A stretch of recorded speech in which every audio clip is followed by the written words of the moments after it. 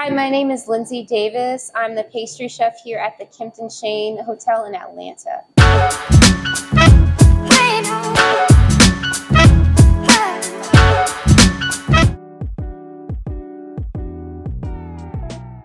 Well, I've always been baking since I was a little girl. I didn't think I was going to be a pastry chef. I honestly thought I was going to be a pediatrician. And that was my life goal until I was like 14. When I was in high school, I entered a VOCA competition where I decided to make a king cake, of all things. And I did not, I think I placed like 5th or 4th. There were like 5 people. And so from there, I started taking like Wilton cake decorating classes. I started baking cakes for my friends, my family, my sister, anybody I could. So that's when I decided to like look at going fully into pastry and culinary. And I tell you, they did not tell me about the early mornings. It's a lot of long hours, a lot of sacrifice goes into this job.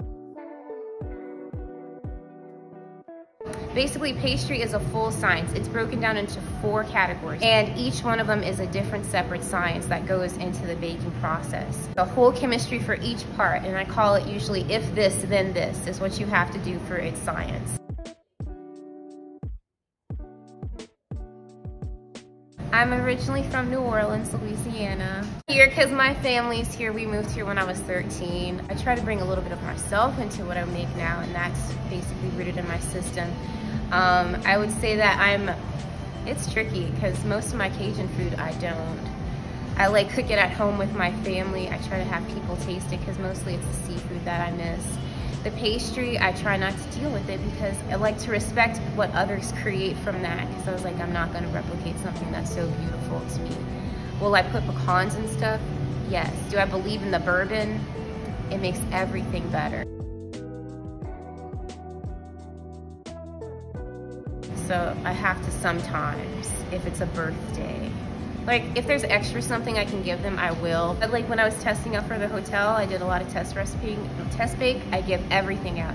And that's when I go door to door and give it all to my neighbors. They love me.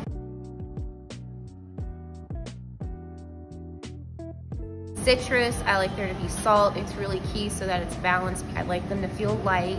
I don't want to be weighed down by something, so I like it to be balanced, but I also like to make people think, I wouldn't usually eat that. It's bringing food knowledge to people in a way that they can accept it. It's better to expand and broaden your horizons with different flavors that you wouldn't expect to go well together. So I think that's my goal.